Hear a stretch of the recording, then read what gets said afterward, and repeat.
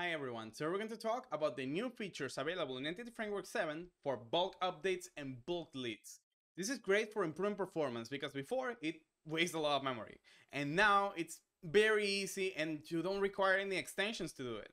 So let's check it out and see how we can take advantage of these new features. First, I'm going to explain you the data that I have. I have a dataset here, of course a fake dataset with like a million cars in it. It has a million records with plate, it's active, year, and the ID. It works.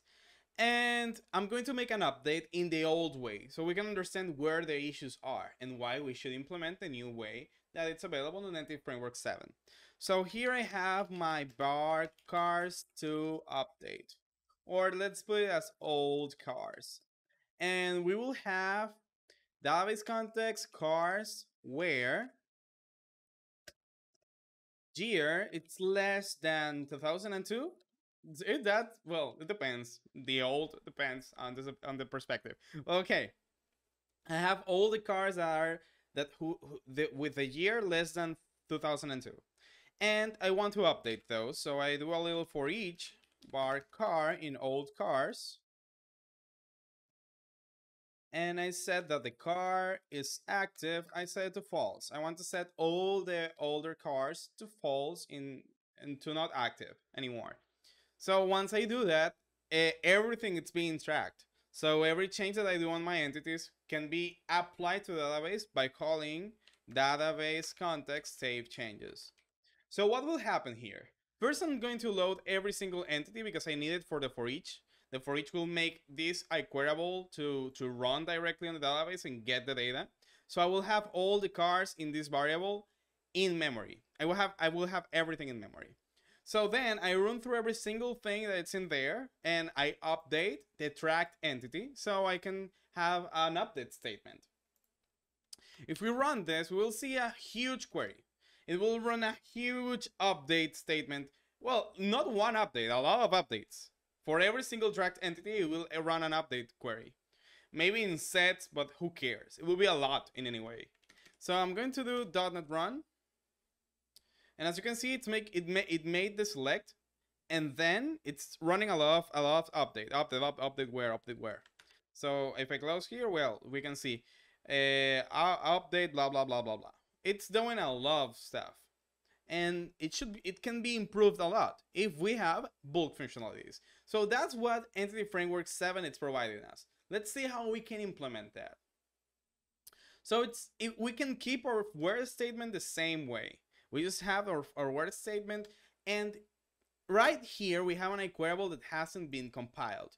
So it lets you add some stuff that can help Entity Framework to understand what you want to do. And something that we want to do is use the new function called execute update, which also has an async version to it if you want to run it asynchronously. And okay, I just take here my entity and I said set property p.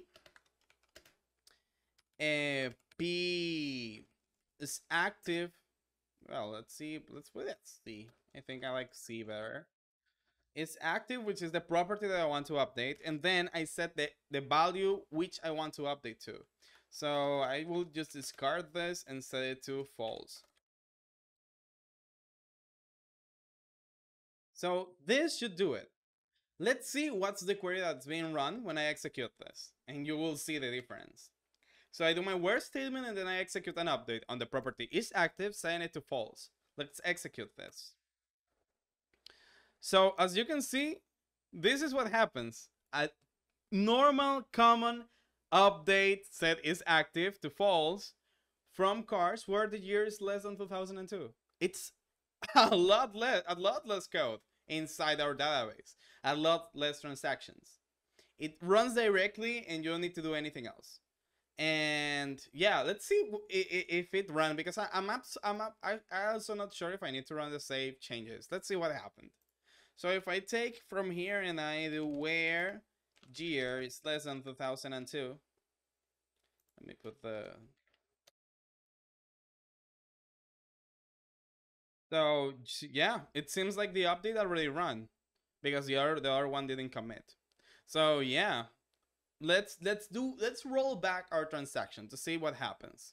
So if I set to true, and I will extend, well, I'm not extending the range because it will not do anything. I will run it. Pop, already done. Let's see if it executed.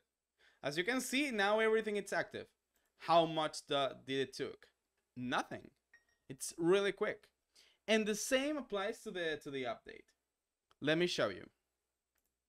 If I go here, now I can do also, you know what? I don't want to set everything as inactive. I just want to delete it.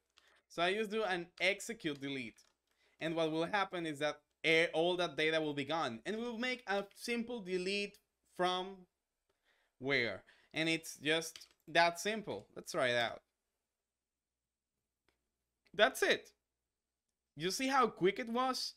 Before I needed to do the same thing. It's easy because I could do like what? I just take the database context, the remove range, and then send this. But let's see what's generated when I do this. I just take this and just close here.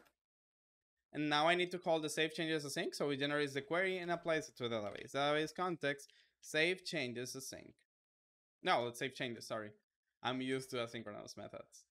Here I'm using a console application. So if we run this, let's see what happens.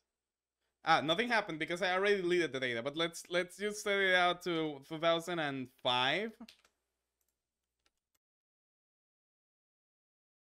So now, look that delete. How much it's taking? It's a lot. It's a big difference. Like, that's why we should use the new functionalities. It's great for when you need to save performance and you need to save memory. In most of the cases, this works perfectly.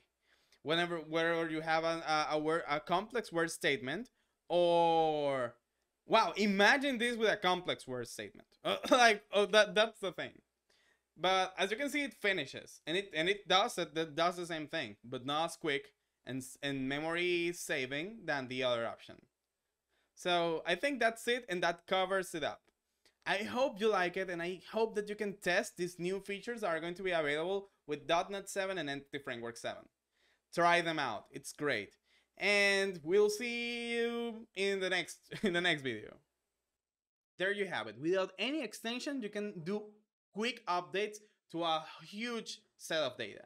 It's really cool and it's easier than before. So yeah, I hope you can try it out and find the real deal behind the new features inside Entity Framework 7. Have a really good day and see you later. I almost forgot. Don't forget to press the like button if you like this video, comment if you want to see something else or if you want to have an opinion about how this works, and don't forget to check our older videos. We have a lot and we will be putting more videos, so subscribe and you will have me and see me with new features all the time. Bye bye.